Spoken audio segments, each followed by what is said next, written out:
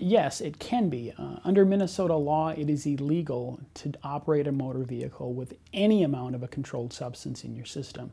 And this is typically the reason for blowing 0 on the preliminary breath test, but still being arrested for driving under the influence. It's a crime to drive under a motor vehicle under any amount of those controlled substances. Typically, an officer doesn't have the smell of alcohol indicating you're under the influence, but rather is relying on the jitters or the behavior of the operator of the vehicle. It's important to contact an attorney immediately. Oftentimes, the probable cause that officers believe they have is very subjective and may or may not be held up in a court of law.